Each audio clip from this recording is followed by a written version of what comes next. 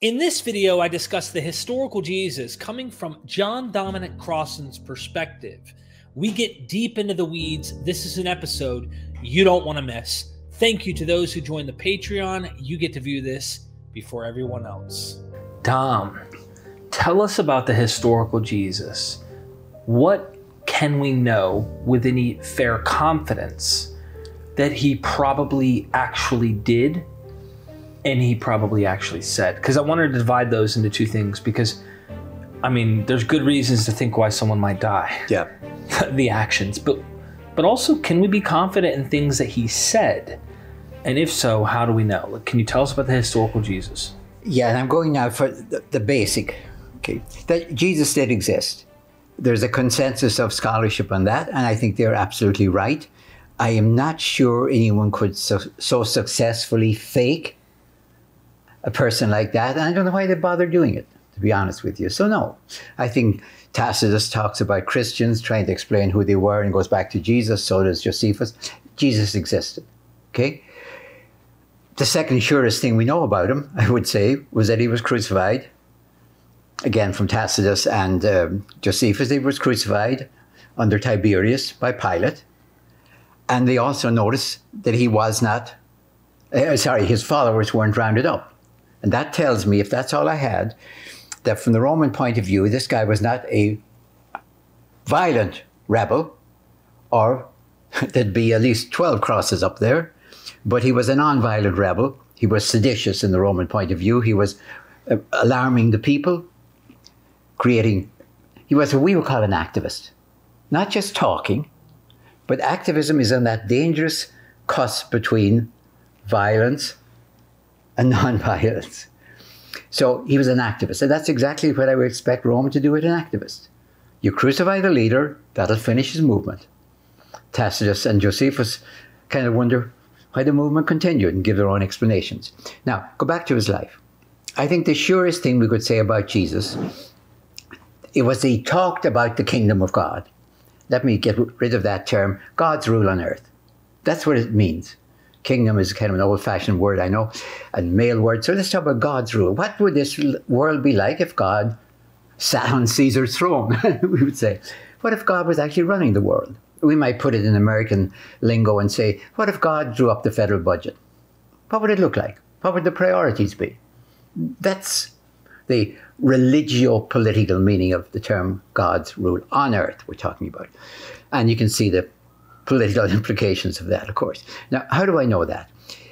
In the enemies of Jesus, his enemies, who looked at John the Baptist and Jesus and would have considered both of them weirdos, dangerous weirdos maybe, agreed that John fasted and Jesus feasted.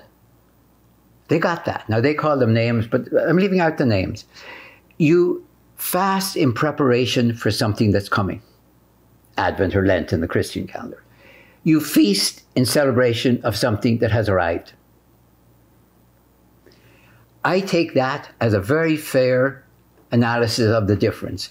John, very much like most of the tradition, is saying, the kingdom of God, God's rule on earth is coming soon. That's the apocalyptic revelation. That it's not just coming in days to come at the end of time. It's coming soon. If you don't have any announcement about soon, keep your day job in the first century. Jesus is saying, as I understand it, Jesus is saying it's already here. That's, for example, the parable of the mustard seed. Found in Mark and in Q, and says the kingdom of God, or God's rule is like a mustard seed. That's, if I was in the audience and Jesus came out with that one, I'd say, Jesus, are you nuts? A mustard seed, and a domestic mustard seed, but that grows in time. We've been told in the tradition that when God's rule comes, it'll be bang, crash, and they'll beat their swords into plowshares, and everything will be perfect. And maybe Jesus said, yeah, did you notice that God wasn't beating the swords into plowshares? They were doing it. So the only way I can understand Jesus, speaking about the kingdom of God as already here, the only way, unless it's a cruel joke. It's like telling people in the middle of the pandemic that it's gone.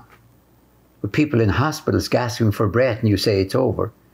Not, how can you say, Jesus, the kingdom of God is already here? Tiberius, or what's his name, or is still, on his throne, Antipas, Pilate. Nothing has changed. We've been told the kingdom of God, God's rule on earth, would make everything just and peaceful and perfect. Are you serious, Jesus? The only way I can understand him if he says something like this as well. You guys have been waiting for God to do it for you. Soon, someday. God's been waiting for you to do it alongside God. It's about collaboration, not intervention. You might even use the word, it's about a covenant. It's a two-way operation. There ain't a one-way covenant. So I think Jesus, in a way, operates with what you might call a paradigm shift, a tradition swerve, a disruptive innovation, as we say today, in Jewish tradition, by saying God's rule is a collaborative affair. It's not about God's going to do it for you, just hang in there, pray, wait, expect. But it's also not about, here, grab a sword, we're going to go and do what the rebels did in the 60s. Right. And make sure that we make the kingdom happen. And that would be the very next question. Somebody might, I got it, Jesus. You're saying God's waiting for us to get our swords to your tents, O Israel. God is waiting for us to come out and fight with God. Is that right, Jesus? Am I getting it right? And that's where Jesus says, for example, we've recorded it in the great sermon we call the Sermon on the Mount. You have to be nonviolent. Why? Because it'll bug the Romans? Or you won't get killed? No. Because God in heaven is nonviolent. Look, says Jesus, God sends the rain on the just and the unjust. Well, why doesn't he send a thunderstorm on the unjust and a gentle dew on the just? Why does he make the sun and the moon come up every day for the good and the bad? So your nonviolence for Jesus is programmatically grounded in Jesus' vision of God. God's rule. Your action has to be nonviolent because you're collaborating with a nonviolent God. Now, of course, you could see all the objections. Wait a minute, Jesus, what about this? What about that? What about the others? So no wonder Jesus was talking all the time. But his argument would be, you've tried this. He wouldn't use this, but he said in 4 BCE, when I was born about, he might have said, you Judas the tried. Galilean you're talking about? Yeah, you tried that. For example, well, no, Judas Galileans would be in 6. Okay. See, that's the time of the... that was a nonviolent one, I think. That was the first Jewish experiment with nonviolent resistance. That's why the legions... Whenever the Jews rebelled violently, watch the legions march. They'll come south from their Syrian bases to put it down with fire and sword. Whenever you get a nonviolent movement against Pilate, say, or against... the statue of Caligula, the legions don't have to come. The legions were bringing down the statue in that case, but there's non-violent resistance as well. Sorry, got slightly it's necessary, though. Off the subject, but let me put it this way. Between the violent revolt of 4 BCE and the Great War of 66 to 74, in those 70 years in between, there are repeated examples of Jewish, forget Jesus for a moment, Jewish experiments with organized, massive, non-violent resistance. Not only against Pilate, for example, all of this is in Josephus, there's no secret, by the way, against Caligula's statue. They organized almost like sit-down strikes. They're experimenting with non-violence because they've just seen what happened.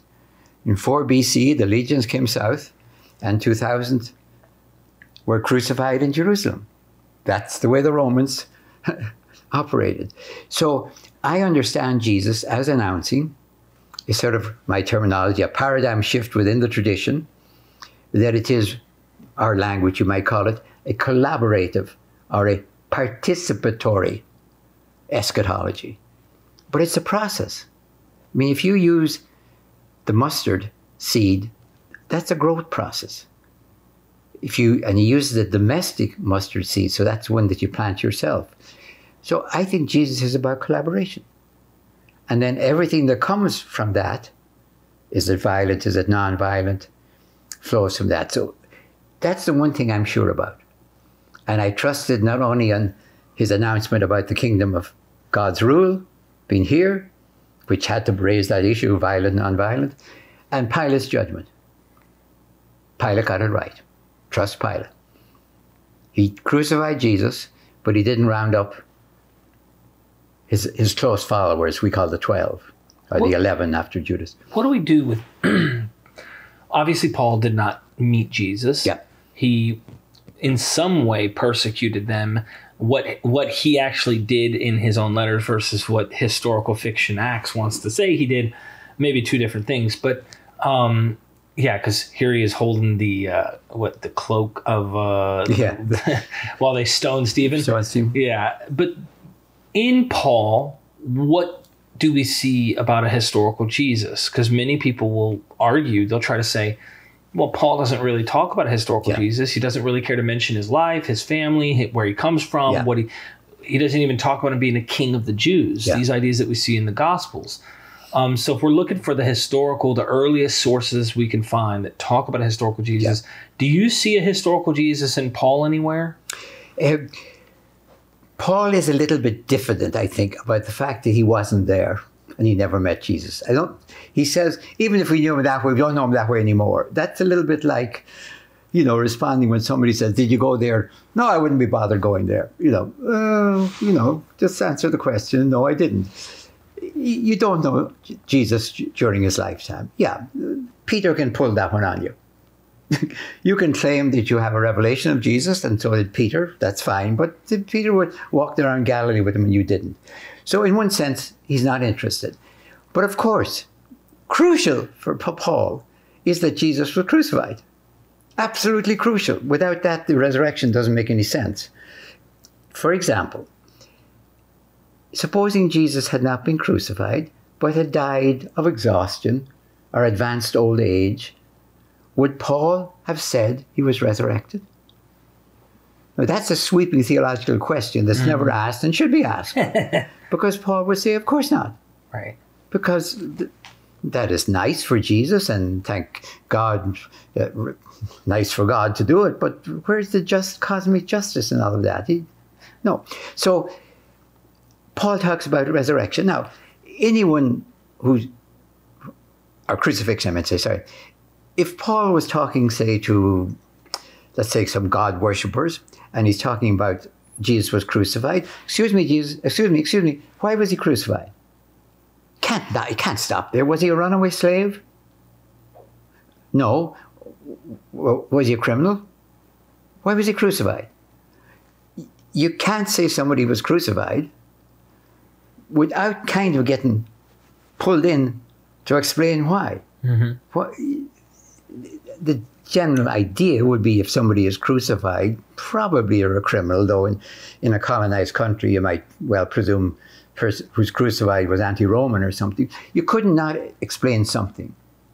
And in fact, the closest Paul ever comes to almost quoting Jesus is that part in Romans, it's at the end of chapter 12, where he almost quotes Jesus saying, love your enemies. He doesn't quite do it, but it's almost the same.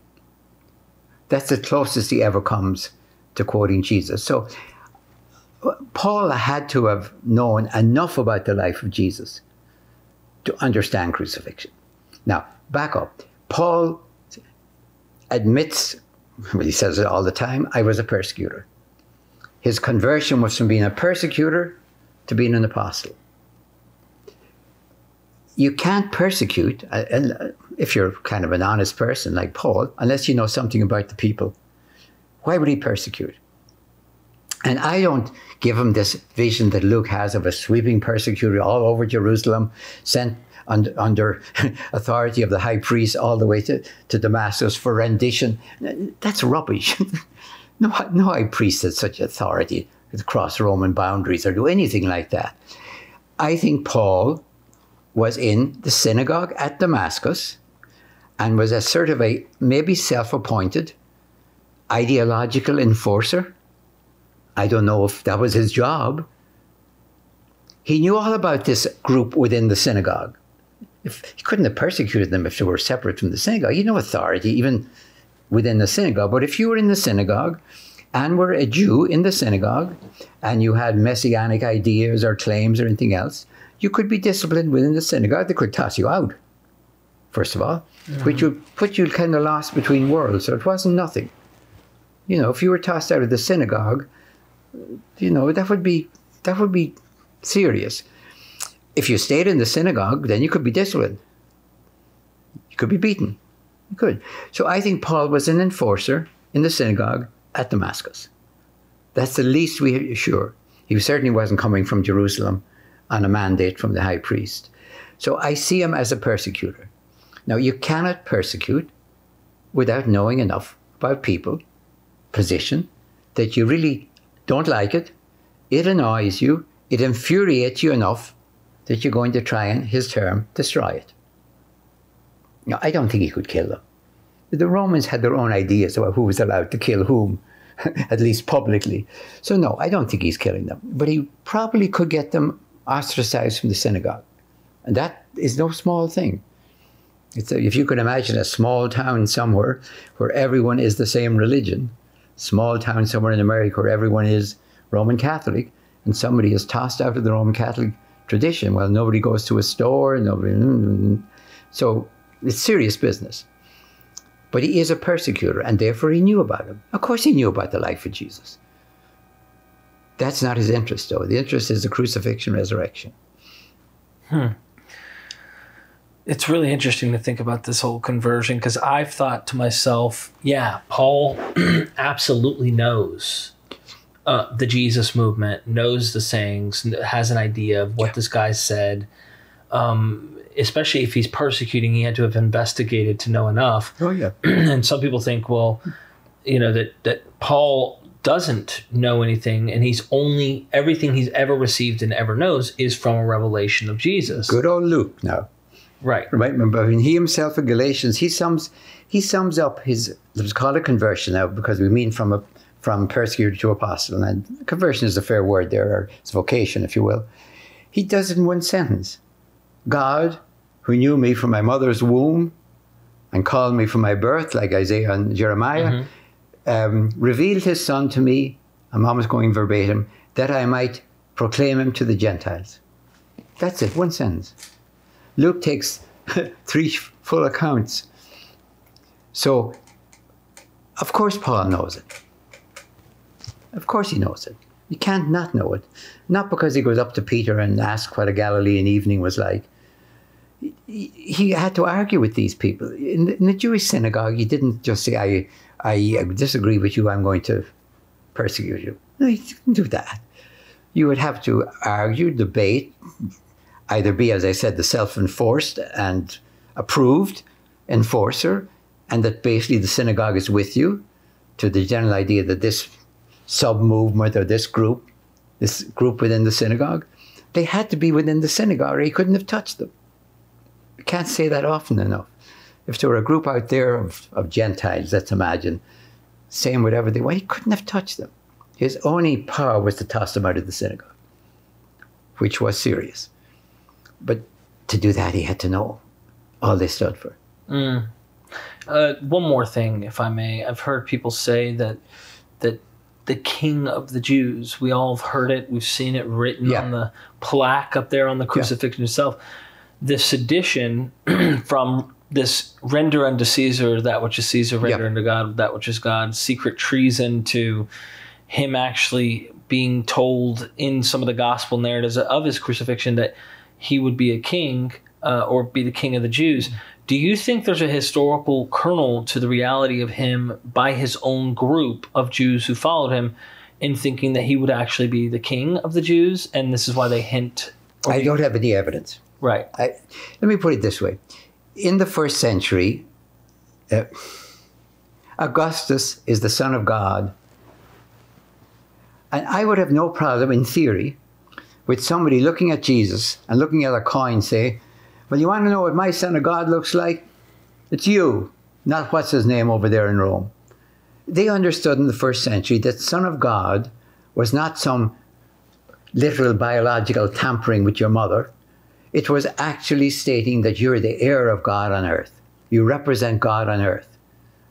I don't think it would be advisable to say to Augustus, you understand, you're just a metaphor. But he knew that being Son of God meant he represented God on earth. To say the same about Jesus, I don't know what happened. Mm-hmm. Was it possible? Of course it's possible. In the title, Jesus talked about the rule of God. That was his theme. They wanted to talk about something else. Are you the Messiah? Jesus would probably have said, will you stay on the subject? Will you stay on script? Will you stay on message? It is about conducting the kingdom, God's rule on earth. If you want to talk about how, we will. But don't talk about me.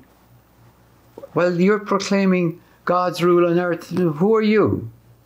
Well, I don't know what answer he had to that. So this whole discussion about did Jesus say he was the Messiah, did he say he was the Son of God, is again to make certain we don't talk about the real stuff, which is that Jesus claimed God's rule was already here on earth and we better join the program. Now, as I read that today, 2,000 years later, he is making a claim on me. I can say I'm not a Christian, I don't care, but that's fine. He's making a claim on the world. That includes me. I have to decide if I'm doing the historical Jesus, I have to describe accurately what his claim is. Then I can say or not say, I think he was right or I think he was wrong. That's a separate issue. But if I am a journalist and a candidate's bus who's running for president, he happens to be a Republican, I happen to be a Democrat, my job is to do a faithful record of what he's saying. I may be saying at the back of my mind, this is word. I don't believe a word of this. Fine, you're not writing editorial opinion. So the same with Jesus. If I'm trying to do the historical Jesus, I'm trying to do my best. Here's what Jesus is saying. Then if you want to ask me, what do I think about it? I'll tell you, but I don't have to. That's where I move from history into theology. So you didn't really want to go into this, but I figure at least on the record, it might be worth asking.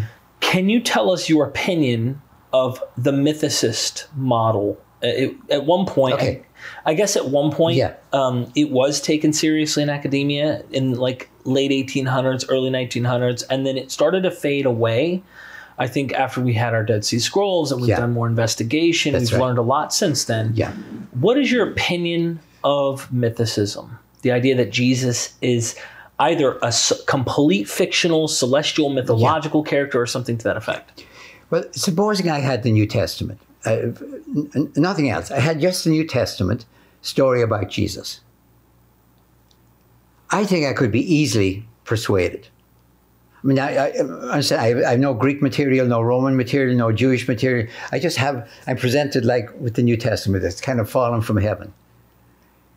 I probably wouldn't use the word myth about it because I tend to use myth only for transcendental values. And this guy seems to be walking around Galilee and he doesn't seem to be working like Mars and Venus, make love, not war or something. So it would bother me because it doesn't seem to be the pattern of other mythical stuff. But I could easily say to myself, yeah, it could be myth. Now, the problem is we know too much history. If I thought Augustus, you mentioned in an earlier conversation Suetonius' description of Augustus, the powerful portents about his birth, what happened when he was coming of age with the toga, the portents about his death, and all he did in between, you could easily persuade me that this is a picture of the ideal Roman emperor. They wrote this maybe after they had Caligula and they had Nero and they wanted to show, so they're inventing a good emperor. But then I get down to the nitty-gritty of the story. I say, boy, they really know stuff from the first century, from early first century, that we can corroborate with other stuff. So I'd have to say, no, I don't think they're making up this story. But that depends on a lot of other material. If I only had Suetonius on Caesar Augustus and nothing else whatsoever, I could easily think it's a parable about the good emperor. Sure. So what's wrong with the mythist position is they don't know enough history. Read Augustus. He is the Son of God. He is the Lord. He's the God incarnate. He's the Redeemer from sin. He is, what else? Savior of the world. Every title that he has, all of a sudden I begin to see there's a new character in town called Jesus of Nazareth. He's getting all of these titles. And he comes from a tiny little hamlet even.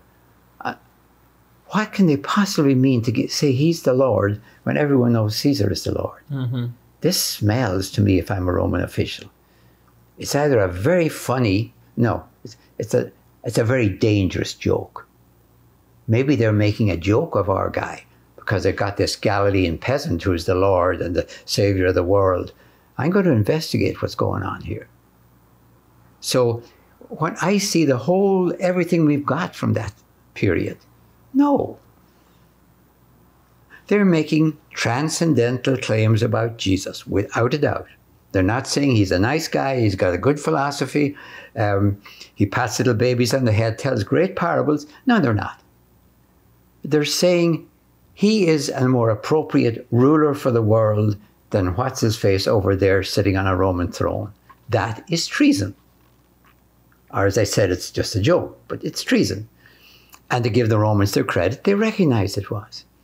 So it's natural if Jesus is talking about God's rule on earth or the kingdom of God, maybe he thinks he's the king. I think Pilate was told this guy is going around talking about the kingdom of God, creating a movement, fostering trouble. They may well have said to Pilate, and he thinks he's the king. And Pilate would probably have laughed, but you crucify people for thinking thoughts like that.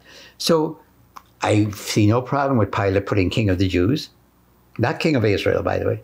Not King of Israel. That's the confessional title. King of the Jews, that's exactly what Pilate would probably put up on the cross as his interpretation of, if you're talking about the kingdom of God, then you must think you're the king. And you're doing it here, so you think you're the king of the Jews. I'll teach you.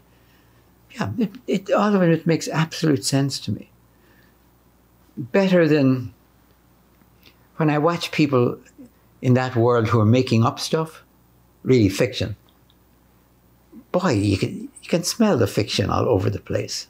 There's no nitty-gritty that makes any sense. So I'm completely convinced that, yeah, they're making transcendental claims about Jesus. That's what a gospel is. Gospel is good news. If I tell you something is good news, you know I'm interpreting. X has become president. That's good news.